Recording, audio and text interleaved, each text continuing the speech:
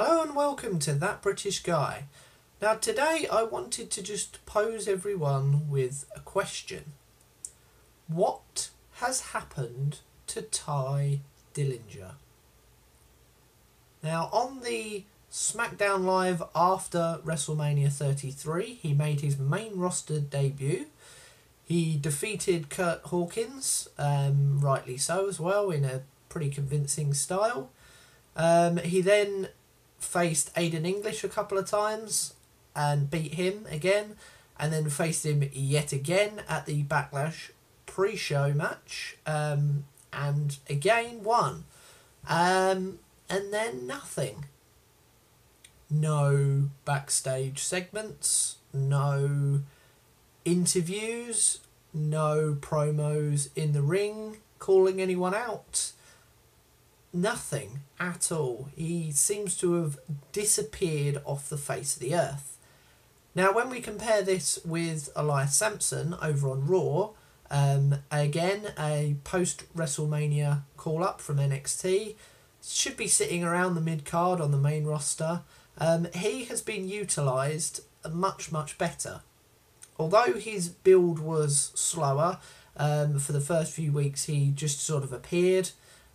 He was still on the show, he was still getting airtime, he was still getting interaction with people like Kurt Angle, and then he was sort of in the middle of the Intercontinental title picture just before Extreme Rules. Granted, he was sort of used as a prop for Miz to get one up on Dean Ambrose, but he was still very much involved in that, and post Extreme Rules looks to still sort of be involved in that, and you never know, might be the Miz's next number one contender potentially for the Intercontinental title.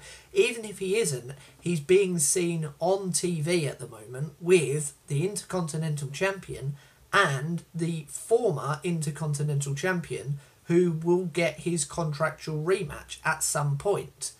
So that can only be a good thing, being seen on TV in sections with those two. Whereas Tye Dillinger was put in matches against Kurt Hawkins, who was just a jobber when he came back. He was a jobber before he left. Came back as a jobber, but with a cane. He beats Kurt Hawkins in his first match on SmackDown Live. Kurt Hawkins then just leaves for Raw. The next week he then beats Aiden English, who was doing nothing in the Vaudevillains anyway before Simon Gotch got released, and hasn't really done anything on his own since the split either. So he's faced two people who are basically seen as irrelevant on the roster.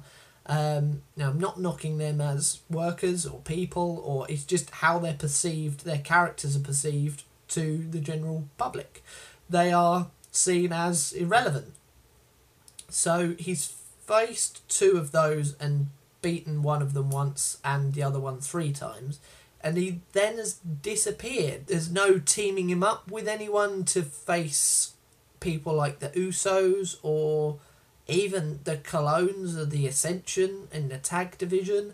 There's no facing him off against, say, Eric Rowan or... See, I think that's part of the problem. I'm trying to think of mid-card heels for him to be in a program with, and I can't. The heel side on SmackDown Live is so thin. You've got Jinder Mahal at the top of the card, obviously as champion. What you think of that is a completely different argument to have another time. So I can't really see them elevating him all the way to the top, because they've obviously only really done that with Jinder for business reasons. You've got Baron Corbin, who seems to be in some kind of a program still with Sami Zayn. You've got Dolph Ziggler, who was tied up with the whole Shinsuke Nakamura thing.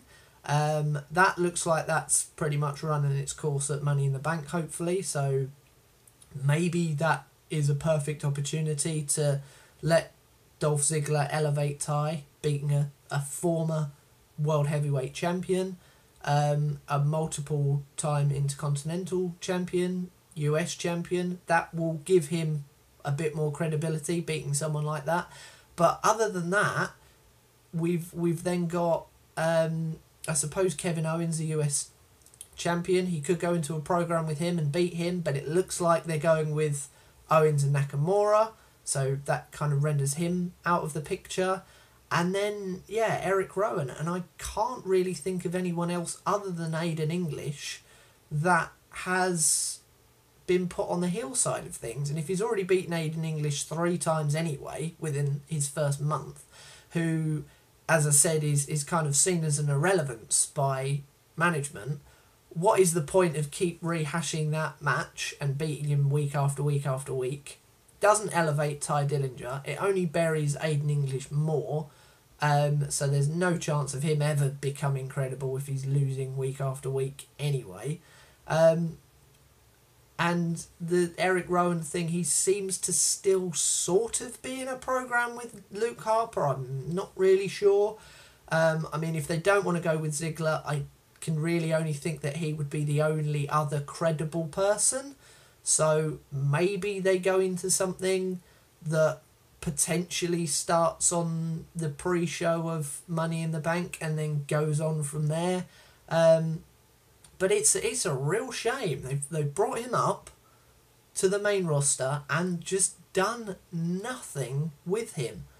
And I really hope for his sake that changes potentially at Money in the Bank. At least if we get to see him, that's a good thing for him. He needs to be on TV as much as possible. And if he does go into a program with Eric Rowan starting there, maybe that is something at least for him to do, something for him to be on TV and be involved with, which I think he needs.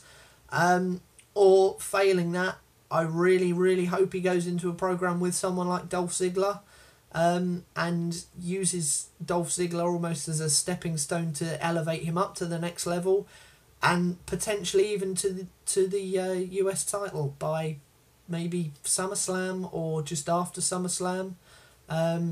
But again, that will very much depend on Kevin Owens and Shinsuke Nakamura, but who knows. I just think it's a real shame that he's disappeared off the face of the earth and just not been utilised at all. What do you think WWE management have planned for him? Do you think they have any kind of plan going forward for him? Can you see a program for him to go into post Money in the Bank that will hopefully elevate him and isn't just him beating Aiden English every week? Let me know what you think in the comments below. I'll be very interested to see what you think. Please give this video a thumbs up if you like it, and subscribe to the channel if you like the content.